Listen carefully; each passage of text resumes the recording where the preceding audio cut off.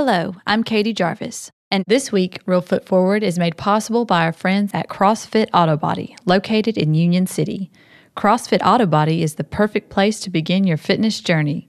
Come in and become part of the CrossFit community. Visit uccrossfitautobody.com for more information.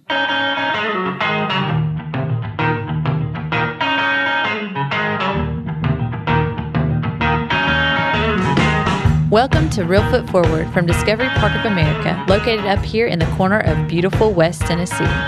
Every day at our museum and Heritage Park, we inspire children and adults to see beyond. And each week, we do the same thing here on our podcast.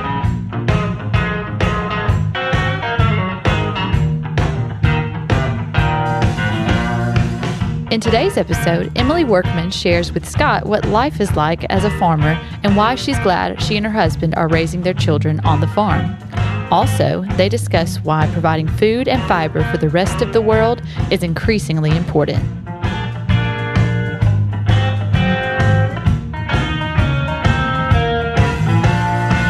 Hello, I'm Scott Williams, host of Reelfoot Forward, where each week we celebrate our little section of the South as we explore the culture, the spirit, the accomplishments, and the heritage of West Tennessee.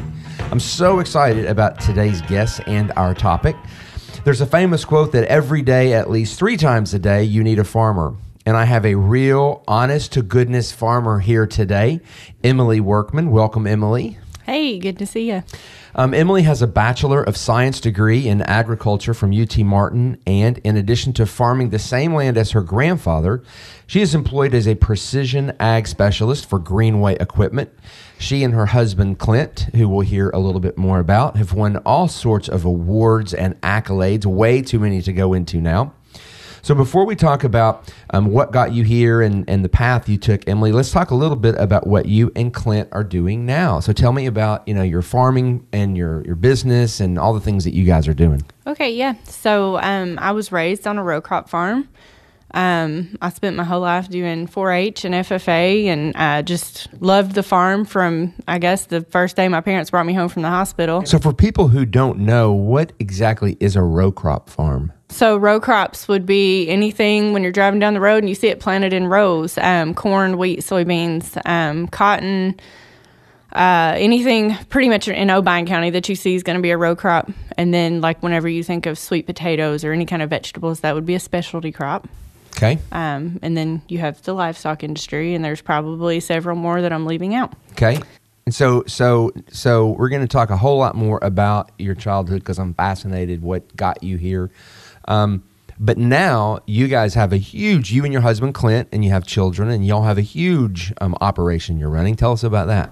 Well, it makes me laugh that you say huge because you probably thought it sounded huge. We're actually pretty small farmers for this area, but we farm 1,600 acres of row crop. So we just grow corn and beans. We used to grow wheat and got out of that because the market just kind of fell out for it to be profitable.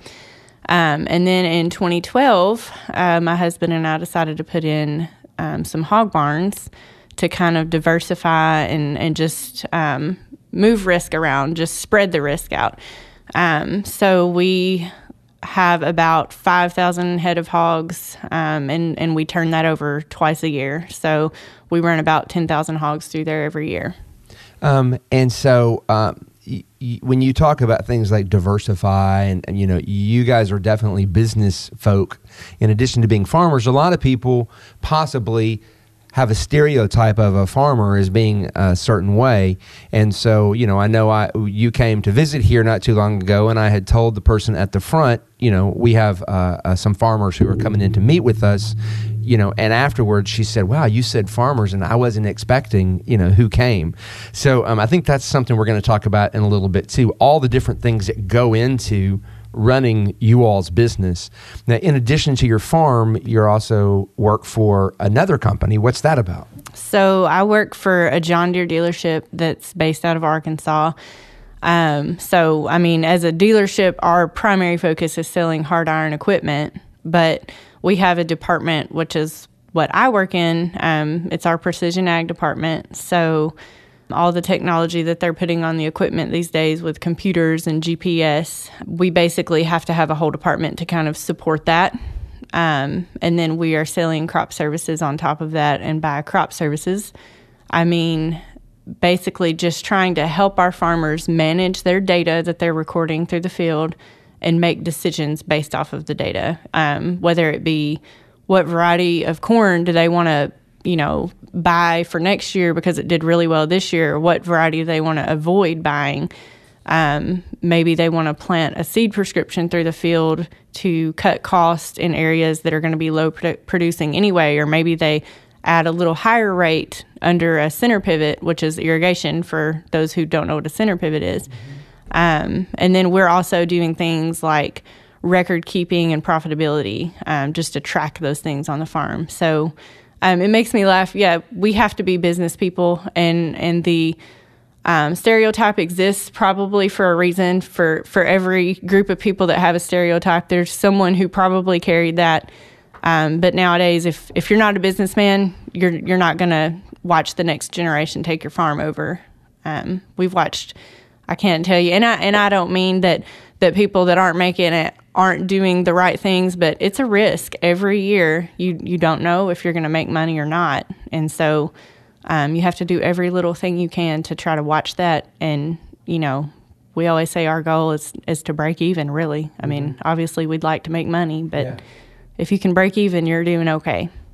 And so, to talk a little bit about your life as a farmer, why don't you share a description, because we can't look right now, but on Facebook, what were some of the pictures that you posted when you did, was it 9? I think it was 10. I always just do my own thing. I think it was supposed to be 10, and I don't remember if I actually did 10 or not. Yeah, what were some of the photos? Because I loved every single photo. It was a fascinating look inside the world of a farmer. And that's encouraging because, man, I got tired of posting those things, and I felt like it was the same thing every day. But I guess a few of the topics I hit, and you can remind me if I forget some. I shared my granddad, 91 years old. We put him on a combine using the forklift at the shop. And I loved the whole idea of the family, the grandfather wanting to be on the combine one more time, and you all using a forklift to get him up there so he could actually experience that. Yeah. I mean, if you farm, you love it. And so he's 92 today, but he still loves it. And what's his name? Billy Clark. Happy birthday, Billy Clark. Yeah, today's his birthday. Happy birthday, Granddaddy. But so I shared him just because it's a family thing. It's a passion that you have. So on the opposite end of the spectrum, I shared my kids helping us. They're 3 and 5. And obviously, selfishly, we would like to watch them take the farm over one day. But if the Lord leads them in a different direction, then, we're going to support that too. But I do just enjoy having them being raised on the farm the same way I was, the experiences that other kids don't get to have. And you brought up earlier, in this small town, even to me, I'm used to it and it's normal. And I didn't realize how abnormal my growing up was. Mm-hmm. Some other things I shared was my husband getting hurt, because that's a reality. In 8 years of marriage, actually, I'm going to say in 7 years of marriage was when that happened. We had already been to the ER 3 times and had a helicopter ride. What was that about? So we had an auger get stopped up on the grain bins, and so he was having to manually put his hands on a pulley and rotate it backwards to try to unclog it. It had too much corn clogged up in there. Mm-hmm. And my dad got a little excited, I guess, and flipped the switch before Clint got his hands off of it. So his thumb went up around, underneath the belt, in between the belt and the pulley, and it pretty much cut the tip of his thumb off. Oh my gosh. It was still dangling. Oh my gosh. So farming is, I think a lot of people probably don't realize how dangerous it really is and how many get hurt. Yeah, which I kind of make fun of Clint. I tell him he's an accident waiting to happen. Mm-hmm. I don't know that everyone has experienced the same emergency calls that we have. Yeah. But yeah, you see a lot of farmers missing their ring finger where something got a hold of their ring and they lost their finger. You see some missing arms, or it can be very dangerous. It's dangerous work. Yeah. So what were some of the other photos? I love the photos of you holding the little your little Oh, baby. yeah. You know, when it was a newborn. Yeah. And you're having to keep going. You know, you're out in the field. Yeah, motherhood. Clint and I always talk about maybe it wasn't the best idea that we both went into agriculture with being a married couple and trying to raise a family, because we were both busy at the same time. And the deal with being an agriculture mother is at that time, I still worked for Greenway, but I'm over here by myself.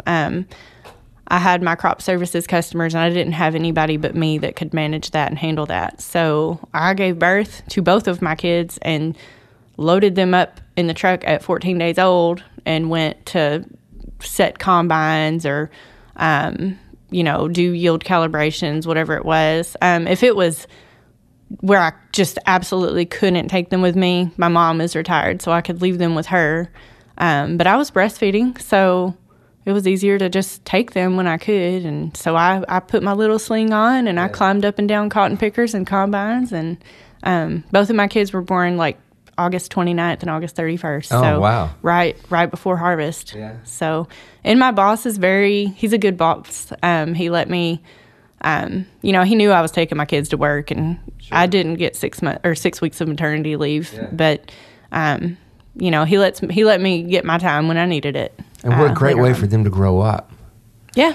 Are those the kind of moments when you really celebrate the life you chose, the farming life? Are there other kind of moments like that where you just really are grateful for the farming life? Yeah, I mean, I love it because my kids are learning, the facts and the truths of agriculture rather than what Facebook tells them or what the internet tells them or what their friends tell them. And they can, tell some adults how pieces of equipment operate that, at 5 years old. I remember one of my good friends, he farms, and his 6-year-old was telling me how many hydraulic cylinders there were on this track hoe and what they did. And I was like, wow, he already knows all this at 7 or 6, however old he was at the time. So I love it. And my dad said I was born also in August, and allegedly I rode back then the combines had a toolbox behind the seat, so they just took everything out of it and laid blankets in it, and I guess I laid back there behind my dad when my mom had to go back to work. Wow, that's amazing. I mean, I do realize that that's unique and cool. So yeah. Was there a moment, at what point did you decide that you wanted to follow in your family's footsteps as a farmer? Was there a specific moment, or was it an evolution? I mean, I always loved agriculture. Like I said, I was raised on the farm, and I think it is just a passion that you have, because my sister was raised the same way as me, and she now lives in Salt Lake City and is a doctor, and she appreciates her time on the farm, but I always wanted to be out there helping my dad, always. And, she was more into, girly things and going out with her friends and doing her thing. So I always loved it. And like I said, I did 4-H and FFA, and those organizations, I mean, I kind of, being raised on the farm, I guess I probably knew about farming, but they actually helped me become the communicator that I am today. They have, public speaking contests and judging contests where you have to give, oral reasons for why did you choose to place this animal first in the class and this one last. So I actually went to college to become an ag education teacher. And then when I student taught, I decided that wasn't for me. But I knew that I wanted to do some form of agriculture. So I actually went to work for the co-op system to start out with. Had no idea I was going to do precision ag. Didn't really know anything about it. And I got handed a computer and a couple phone numbers to help me. And, here you go. We hope you can figure it out, because I was the precision ag department, basically. They were just opening one. They didn't have one. So I took soil samples, and we call it grid samples, which is for variable rate fertilizer, another thing that farmers can do to optimize production and minimize, fertilizer runoff into our waters and whatnot. But then I worked there for 3.5 years, and Greenway hired me and trained me really well. And I don't know, I've loved it. I couldn't have picked a better job. You know, I had no idea what I was doing, but I've loved it. So you mentioned precision ag, and in doing a little bit of research, I see precision ag all over the place. Can you, what is that? So it's grouped basically into a large, I guess I call it a department because that's what we're in. But all the technology that we use these days, it's for efficiency and for sustainability. So all the tractors and combine sprayers, they have computer systems in them, and they have GPSs to track their locations. And we are recording everything that they do. So speed, if they're planting a certain variety of corn, what variety are they planting? What rate are they planting? We do the prescriptions, like I told you, an easy one is inside and outside of a center pivot, which is the irrigation system. You'll lower the rate outside of the pivot because it's basically saying, I bet it doesn't rain. I'm not going to plant as much seed out here. And then we're using all the data, so like from the combines, yield data, and then, moisture. And then from sprayers, we're putting whatever crop protection we're putting down. We're keeping up with all those rates.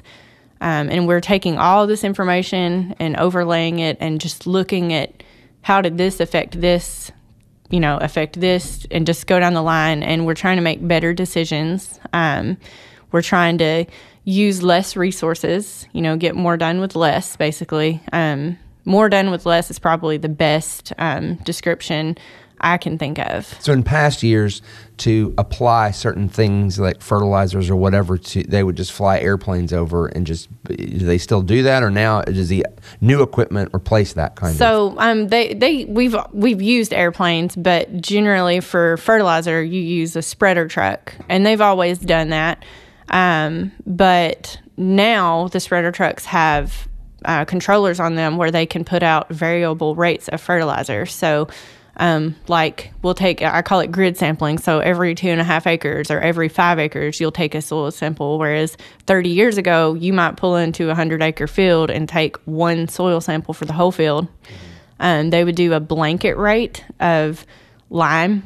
We have, you have to get the pH right with the soil. So they would do like 2 tons to the acre of lime to try to raise the pH a little. And then with the fertilizer, 300 pounds of 9-23-30, which is a fertilizer analysis. That would be or maybe 400 pounds, depending on your crop. That would be kind of par. Everybody just kind of did the same thing. So we started taking these grid samples and learned, maybe you do need that much. Maybe you need more in this little area, but over here you can cut back 50%. So especially with the lime to bring the pH up, we found that farmers are it's an instant save. You're saving money. The grid sampling costs a little more because you're sending, 50 soil samples for a field instead of 1. So the lab has to, run an analysis on all that and send information back. But just based on the inputs, on lime, you're saving money for sure. I never guarantee people you're going to save money on fertilizer because you may be putting more here where you're saving. You're saving money over here, but you may be spending more over there. And we do still use planes. I don't know that planes are putting out variable rate fertilizer, but that's usually just to get over corn that's too tall to run equipment over. And then we put fungicide on beans, which is just a disease preventative. We'll do that with planes a lot. Well, what obviously the whole topic of food and food production is a huge issue today, loaded with books and documentaries, and there's organic this, and I've seen things labeled organic that aren't even organic. So I've also seen the stats that by 2050, we won't have enough food to feed we don't have enough food to feed the world now, but we'll have even less, especially here in the U.S. With the global population going to be 9 billion, they're saying there will be a severe lack of food. So I know that you're knee deep in that whole world. What are some of your thoughts on those kind of things?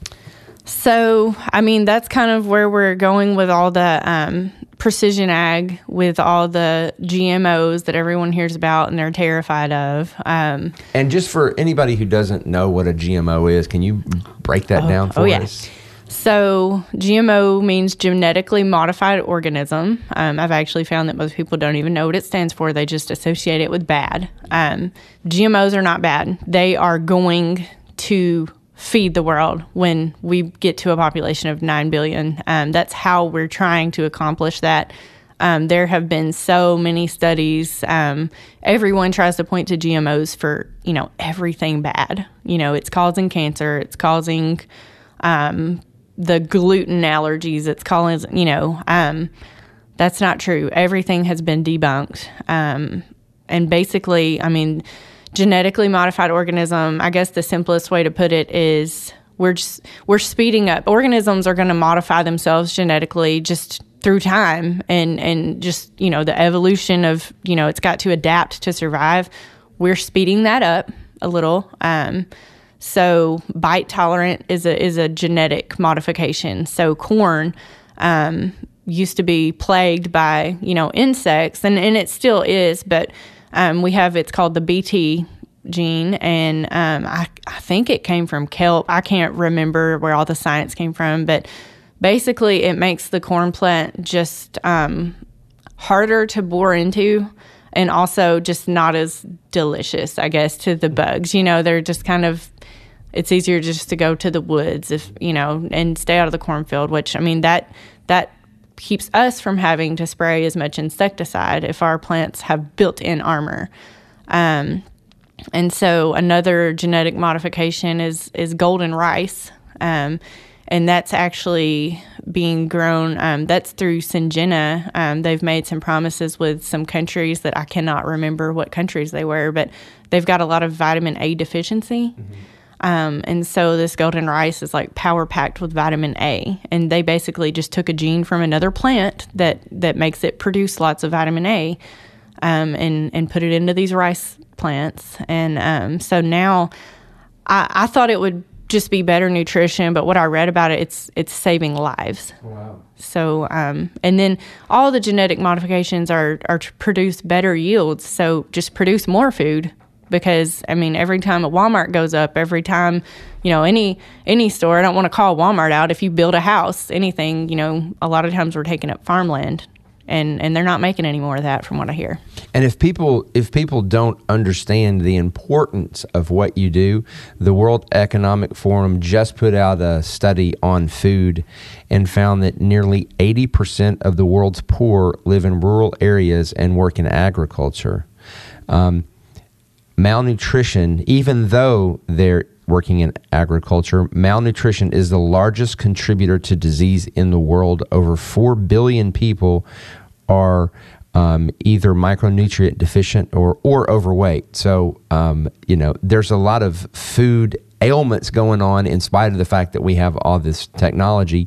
In the U.S., 42.2 million people today live in food insecure households, meaning they don't have the right kinds of foods or enough foods, and that includes 13.1 million children. So, the work that you're doing to try to feed, the world's children and the children in the U.S. is crucial, especially as the population grows. Yeah, and genetically modified organisms too. That makes food affordable. So, when you're able to produce more with less, obviously it's going to be more affordable. And you talked about organic. You brought that up earlier, I think. Mm-hmm. So farmer, if there was another farmer in here that grew totally organic everything and grass-fed beef and everything, we would have no problems with each other. If there's a market for it and you're making money at that and that's how you're able to keep your farm surviving, go for it. But I do want the public to know that organic doesn't necessarily mean healthy or good for you. They still put pesticides on those. And then those pesticides are not regulated by the USDA in any way. So you're much more likely to risk some sort of illness or taking in some sort of product that's bad for you when you're buying organic. Because they're not regulated. And you can almost slap an organic label on anything. It doesn't matter what you've done to it. And so when I'm in the grocery store, I mean, I honestly, we grow GMO corn and beans, and I believe in it. And, feeding the food to my kids, I'm not going to do anything to my kids that I think it's bad. So I don't like the fear marketing that they're doing, saying that this chicken is hormone free. There is no chicken in the grocery store that has hormones in it. There's no chicken there.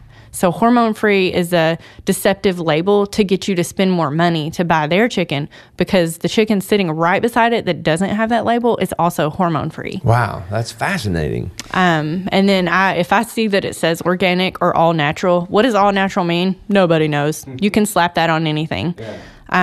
I put it back. If it's got the butterfly, the non-GMO project on it, I put it back. That's a way for them to have you spend more money because you think that you're buying healthy. I've been guilty of that before, so I'm glad to know this. Yeah. What about cage-free eggs and paying like twice as much? Are those chickens, really living in little houses and So, I mean, I'm definitely not a chicken farmer, and Well, how about hogs? Are there people raising hogs in different ways, or are all hogs raised the same way, or what's hog farming all about? So, with hog farming, I mean, a lot of people don't like the way we farm because we've got 5,000 hogs, and I don't know how many square feet, but they're not running around and playing in the sunshine, and they don't wear little clothes. No, I have painted glasses on them with their little chalk that we have in the barn sometimes, but that's about as far as they get with clothing.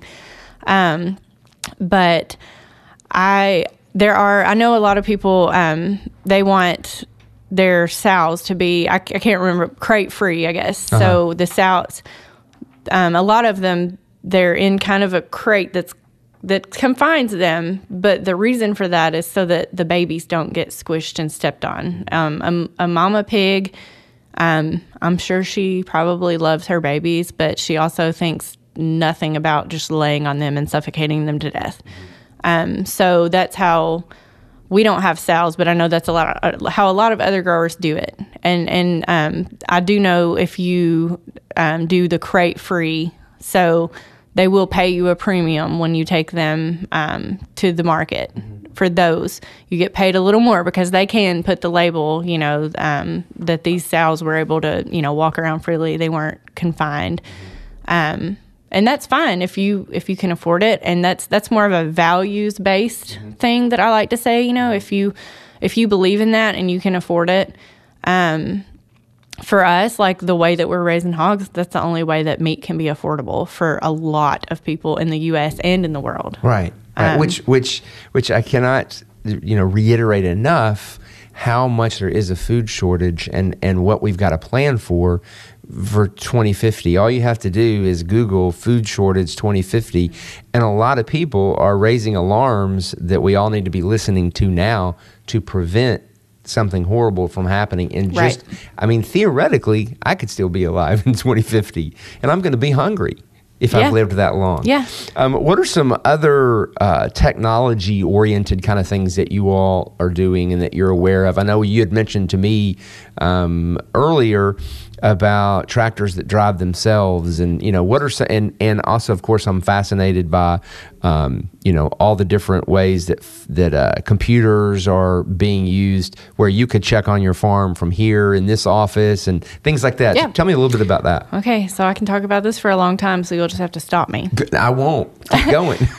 So I'm just going to start here, and I don't know what kind of train we'll end up on, but one thing is the soil health. I mentioned that we want to make sure that we're putting enough fertilizer so that we're not robbing the land of the nutrients that it needs for future generations. But we also don't want to over-fertilize. Nitrogen runoff is an issue into our lakes and rivers. Whenever those plants get the nitrogen, it's meant to make our corn and soybeans and rice grow faster and better. But whenever the lake plants get it, they grow, and then when they die, they rot, and it causes issues. So the variable rate is one thing. We're trying to put just as much nitrogen as we need, and people are doing split applications of nitrogen. So rather than putting enough nitrogen for the whole farm to begin with, they come back mid-season and put a second application. So they're putting less, but they're putting it twice. Another thing that we do just in the equipment world, so they've added to our tractors, combines, and everything. It's called the DEF tank, DEF, which is basically nitrogen.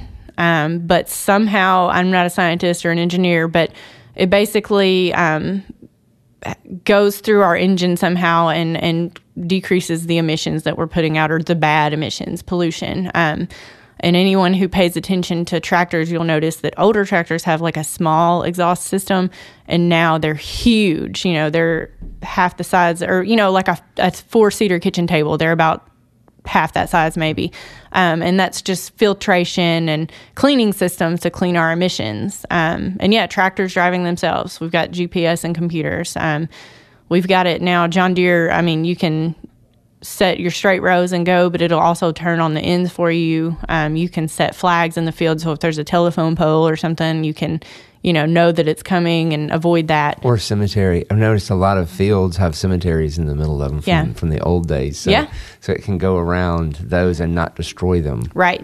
And the whole point of that is it's more efficient. Whenever a farmer's just trying to drive it, they may, overlap onto their last row. So then they're basically double seating that row. But it's also just driver fatigue. So they're not as tired at the end of the day. They can maybe go longer or just, be better rested. So water efficiency is another. It's not as huge of a deal over here. Like in the Tennessee, West Kentucky area, we don't have as much irrigation, but I'm sure you've noticed as you drive past, there's several center pivots going up. But over across the river in Missouri and Arkansas, and as you get to the west more, Kansas, there's all kinds of irrigation, not just a center pivot. They have what they call row irrigation, so poly pipe you'll see a white pipe at one end of the field and it's shooting water down to the end. There's something called NetFM, which is you would probably never even know it's there because it's underground. It's a lot more expensive. Clint and I are looking at maybe putting that in some places where we can't put a center pivot up due to we've got 16 telephone poles in the field, and we can't afford to have those moved. But just using water efficiently, less. When you're using less, there's more for everybody else. And honestly, sometimes we make more. A lot of our yield, whenever I'm looking at yield maps, the lower yield areas are where that was overwatered. So too much water is just as much of a problem as not enough. So what? All these things, all these technological advances, all these the GMOs and all the things they're doing, in the lab, this takes years of study and learning. And you've really obviously spent a lot of time, on this. In your class at UT Martin, I'm sure in your agriculture classes, there were other people there that were doing the same thing you're doing. Do you see anything similar in young farmers today? Do you all have a common trait? If somebody is currently in the 3rd, 4th, 5th, 6th grade and trying to decide what to do, are there similar passions that people like you have today that parents should get young folks interested in? Yeah. So I'm actually involved in Young Farmers and Ranchers, which is a Farm Bureau organization. Farm Bureau is actually who keeps me probably the best informed about all these topics we've covered today. But it's called Farm Day. I know Obion County does it, Weakley County does it, and I know lots of other counties across the state do it. Every 4th grader in the county comes to the fairgrounds here in Union City, and we will have Tyson Foods there. I think Tosh has sent maybe a couple pigs before. We've had a traveling dairy exhibit come. We have beekeepers. We'll have several crops there, cotton, corn, soybeans. And then, we'll have some entertainment. And we basically just take the kids around from station to station. I know one year I led the sheep exhibit, and it was so funny because kids had never seen sheep before, and they kept saying that the sheep grew cotton on their backs, and I was like, no, that's wool. Cotton is a plant. So it was crazy to me. They didn't realize that cotton and wool were not one and the same, and one's animal, one's plant. A lot of and we're just trying to educate them, I guess, but also, inspire them. We've done a career day for, I think it was sophomores and juniors in high school, to just see all the different careers that can be agriculture without actually being on the farm. So you can be an ag loan person, officer, working at a bank. You can work for a John Deere dealership like I am. You could work for Pioneer or Monsanto or Bayer and just be a scientist that's making these genetic modifications or trying to create safer chemicals or better chemicals. And it's just kind of eye-opening, because even me as a farmer's daughter that went to school, I didn't know what all the different jobs were that you could have that would be ag-related. And it literally, it starts at the guy who plants the seed in the field, but it ends, with the trucker leaving Kellogg's, taking it to Walmart or wherever they're delivering their food. So, well, see, as you know, at Discovery Park of America, our mission is to inspire children and adults to see beyond and learn things they didn't know. So that's one of the things we're passionate about here, is exposing young people to ideas like, perhaps I could go into agriculture, because you're right, it is an area that people in many ways have kind of forgotten about. And so someone might want to be a doctor or a lawyer or an accountant, but being in agriculture is a very viable option for folks. Well, even being a lawyer, one of my friends in Young Farmers and Ranchers is a lawyer, but she could base her practice totally to represent farmers, to help farmers, because we do get into, I hate to say it, we get into lawsuits. Nobody wants a hog farmer living down the road from them, nobody likes chicken barns down the road. You'll have someone get upset and say that, you sprayed your field and killed their roses, and sometimes there's probably, there may need to be repercussion for that. But a lot of times it's just an uneducated public. Right. And that, you are an incredible advocate for agriculture. And I know a lot of farmers out there who don't have the way with words and the way with posting on Facebook that you have. So I know that they all appreciate that, just like we appreciate you being here today, and sharing. Thanks for having me. Yeah. You know what? It's, you have a standing welcome to come to Discovery Park of America anytime with your kids. I'm assuming your kids have been here. We are and all love members. Okay, good. Even better. So I know that just like me, our Reelfoot Forward listeners discovered at least one thing, probably 100 things that they didn't already know. So thank you so much. Coming up, we have Andrew Gibson, who's going to once again take us behind the scenes of Discovery Park of America, after which we will no doubt discover something else new. So thanks a lot. Thank you, Scott. I am Andrew Gibson with the Education Department here at beautiful Discovery Park of America, and today I am with Mr. Hugh Wade, docent extraordinaire, who has got roots embedded into the foundations of Discovery Park of America. And today he's going to be telling us more about one of our exhibits, which is the World War II Jeep. So, Mr. Hugh, thank you so much for being on the podcast with us. Thank you for inviting me. So, just tell us more about the Jeep, and for all the listeners and myself. Have you got all day? I do, yeah, as long as you'd like. Well, at the first meeting that I went to with the architects that were going to design and build Discovery Park of America, I was asked what would I envision in the military as far as large items. My answer to him was a Jeep, a tank, a helicopter, and an airplane. We do have all of those now on display here at Discovery Park. The Jeep I actually found on eBay many, many years ago, and the Jeep did not sell, and at that time you could find out who was selling. So I found out this lady in California, and I called her and asked her why the Jeep did not sell, and she said it did not meet my buying price, reserve price. and I asked her what it was. She quoted me a price. I said, would you sell the Jeep now? And she said, yes, I would. She also went on to tell me that the Jeep was 85% restored, and she had some extra pieces to go with it. So she sent me a list of these extra pieces and several more pictures. And I got with Kirkland and Rippey, and I said, here's a good buy on this Jeep. And they said, well, see if you can buy it and get it here. Well, I called her back and negotiated with her and finally got her to the price we wanted to pay. And she was going to find a carrier out there to bring it from California to Union City.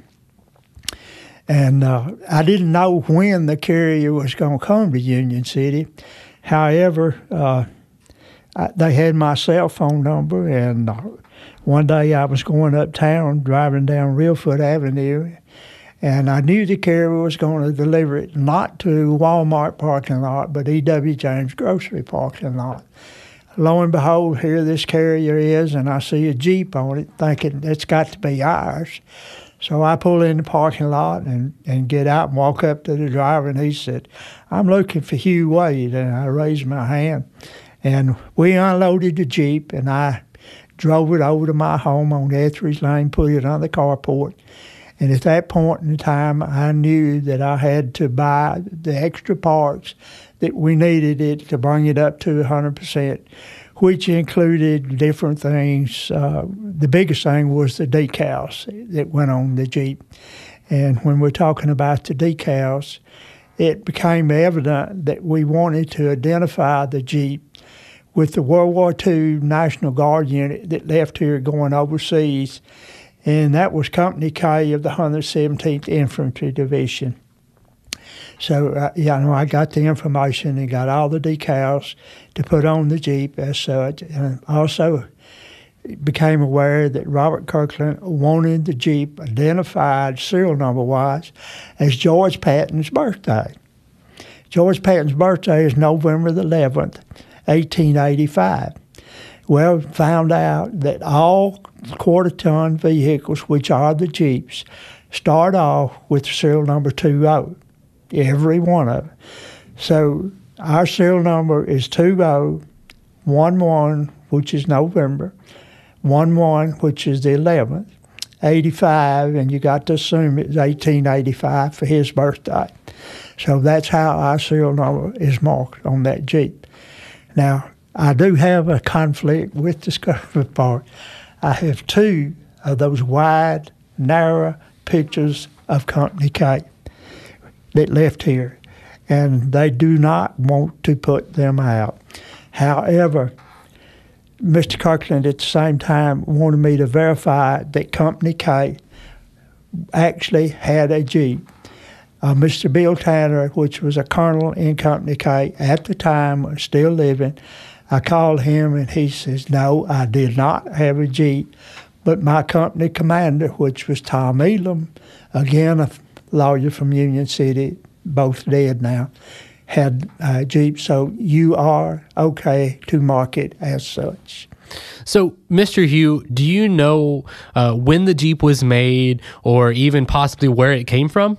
Actually, our Jeep was made in 1942, April of 1942, and we really suspicion it probably was made in Louisville, Kentucky. Most of the Jeeps were actually made close to seashore ports. However, some of them weren't. And one of the companies that I dealt with that keeps up with serial numbers and so forth could not actually tell me that it was made, but he suspicioned that it was from the number of the serial number on the Jeep. So, Mr. Hugh, you're a docent here at Discovery Park of America, and most times we can find you in the military gallery. What's your history with your fascination with the military gallery? Well, I've just always had a fascination with the military. As a youngster, all my uncles on both sides of my family brought me stuff from World War II and Korea, and I played with this stuff as Boy Scouts, Cub Scouts, camping and everything. So that was my fascination. I became interested in the military surplus business because this was a business that Walmart wasn't in, and you can't compete with Walmart. So I was in that surplus business for 30-odd years, and that was the reason why I was asked at Old Bank County to do the bottom floor of that museum as military about 2 years prior to it being closed. So, Mr. Hugh, out of all the weekends, all the times you've spent here at Discovery Park of America, what artifact do you think most patrons interact with in our military gallery? The helicopter. Everybody wants in and out of the helicopter. Little kids, big kids, large kids, old people, large people, just any and everybody wants to get in and out. Actually, the first weekend that we were open, if I could have charged $1 for every picture that was taken, I would have paid for that helicopter, my plane trip up there, and the cost to get it back down here to Union City. So, Mr. Hugh, you mentioned you could have paid for that trip to go up and get the helicopter and your the transportation back here. Where is up there? Where's the helicopter from? The helicopter I found in Port Jervis, New Jersey. A guy up there flew with some 3 or 4 different big items in the military, and he had redone the helicopter and marked it with the serial number and the markings of the helicopter that actually picked up Alan Shepard when they dropped him into the Atlantic off of Mercury 3. Now, I'm not telling you that this chopper is exactly that one. We're 50-something serial numbers apart from the one that actually did pick up Alan Shepard.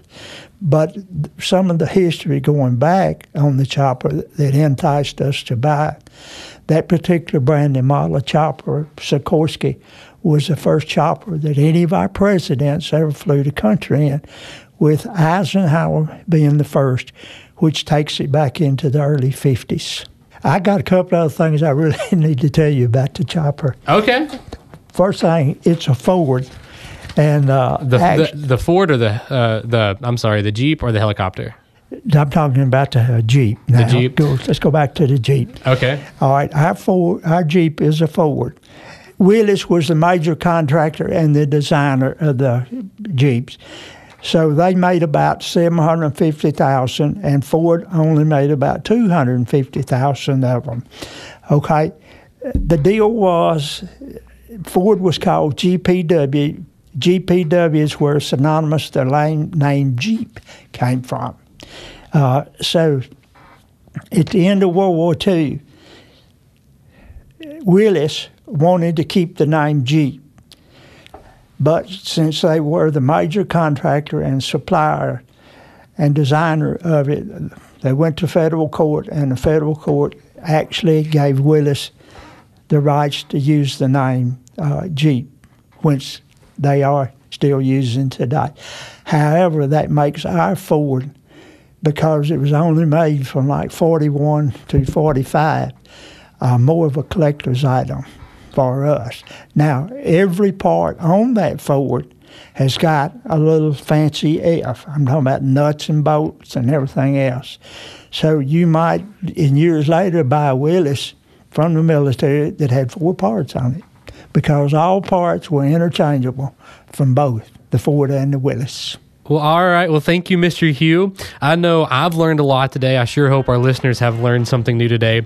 Before we go, you can find Mr. Hugh and our other docents down located in our military gallery, encouraging patrons to get in the Jeep Willie, encouraging patrons to get on our helicopter for that nice photo op. Thank you for listening to the Reelfoot Forward, a West Tennessee podcast, and we hope to see you here at Discovery Park of America real soon.